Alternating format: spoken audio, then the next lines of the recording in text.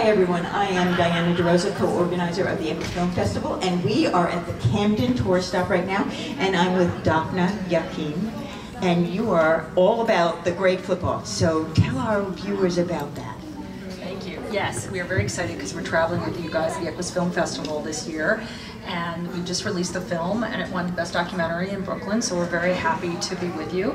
And the Great Flip-Off is about the last of the great bareback riders. We started the film in 2006, and we just invited a couple bareback riders. It was going to be a TV pilot that we were looking into, and just as we were about to film, Ringling announced the end of the three-ring circus, and every family that still was riding at different circuses decided to protest and come to where we were filming. So bareback riders do these incredible feats and aerial, just beautiful dance on top of horses, bareback.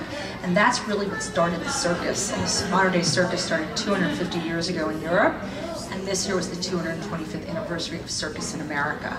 So it was interesting to see and follow these guys for over 10 years, and these families from France, from Italy, from Hungary, from Mexico, and others that came from the United States that ran away to the circus. So we have lovely families that we really have come together and have opened their doors and their hearts about this beautiful art and how it started and how their families are seventh generation. And you know, some of them are just having babies now and trying to figure out, you know, they're still trying. And you know, the circus just closed last year. So this film was so serendipitous that we happened to be following the first circus act for over 10 years.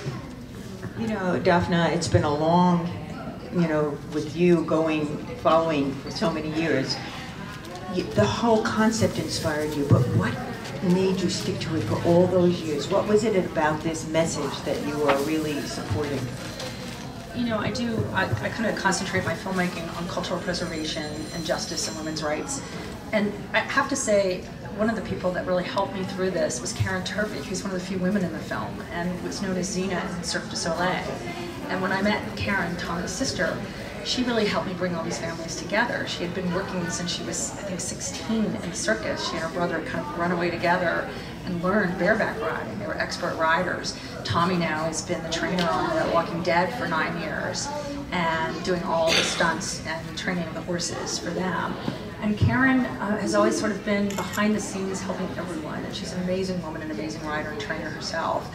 So I think she kind of spearheaded this with me. And then we got to meeting the families. I mean, knowing Enrique Suarez, who's one of the oldest riders, and Timmy Loyal, who's still riding at 60 years old.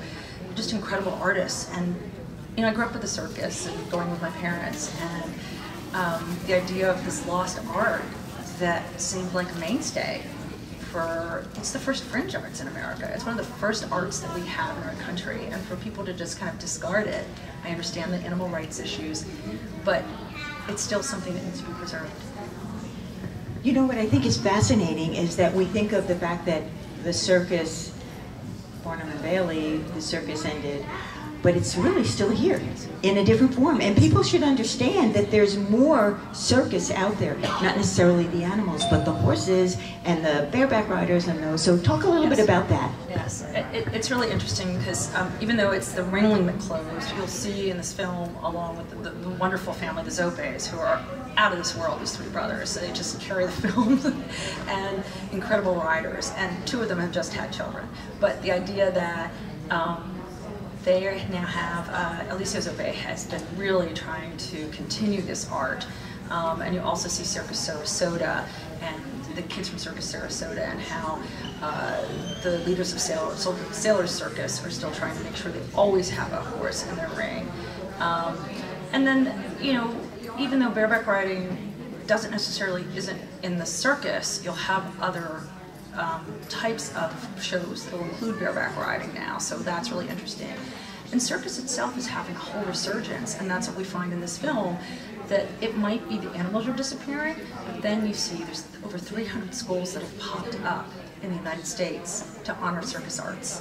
And Sailor Circus especially, who's in this film as well, and who helped us do the research, and Dominique Jardot. There's so many people out there really trying to preserve circus. The Smithsonian just had their 50th anniversary and celebrated circus.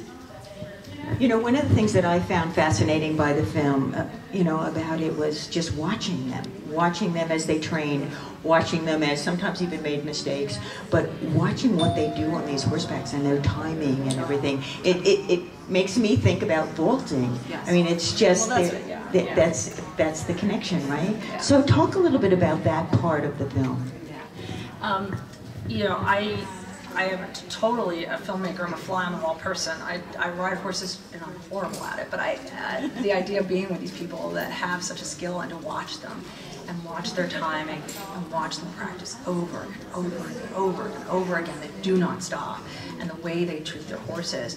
And yes, you see vaulting and it's incredible, great art, but think of bareback riding as doing that 10 times harder and having no bar and doing everything without, it's just doing everything without a net. I mean, amazing to see, these people can do somersaults from horse to horse, being on shoulders of 4 people.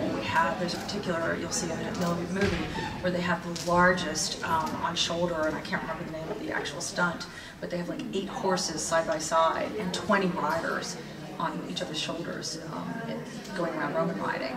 So when you see these kind of things like Roman riding, where you're riding a horse, 2 horses standing, or more than that, the skill set of these people are just, there's no such thing. I mean, it's 2 minds working as one, the horse and the rider. And that's something Karen Turby had also always explained to me, and the idea that how can you get that horse, you have to trust that horse, and that horse has to trust you, because you can die. I mean, that's what's bottom line is, bareback riding can kill you.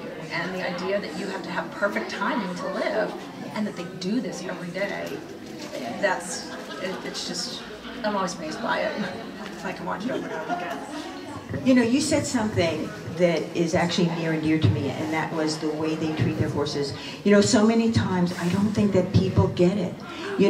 If you don't treat the horse right, if you don't make sure it's healthy, you're not going to be able to get the job done. These people, and so many horse people, really care and take incredible care of their horses. The best story that actually Mark Caroli, who's a very famous rider and rode with Hannaford Circus, and Mark Caroli was an excellent bareback rider who then became, and it's different, there's what they call the comedy or the clown riders, which you actually have to have even more skill because you have to know how to fall, plus do all the bareback riding. But he talks about after an aerialist is done, or a clown in the circus, they can go out, they go party with each other, they go hang out with each other.